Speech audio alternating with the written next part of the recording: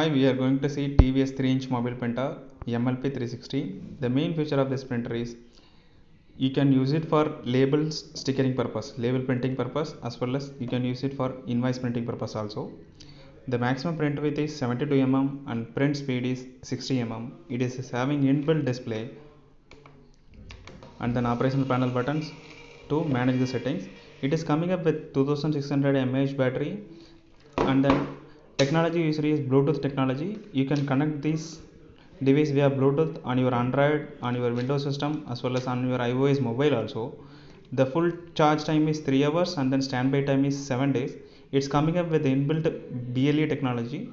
So whenever it is in idle mode, it will automatically go to power save mode. So whenever you are using, automatically it will go use the power and then it will print. It's coming up with the rugged quality of IP54. So whenever if you are drop it down for up to 1.5 meter, it is very resistible. And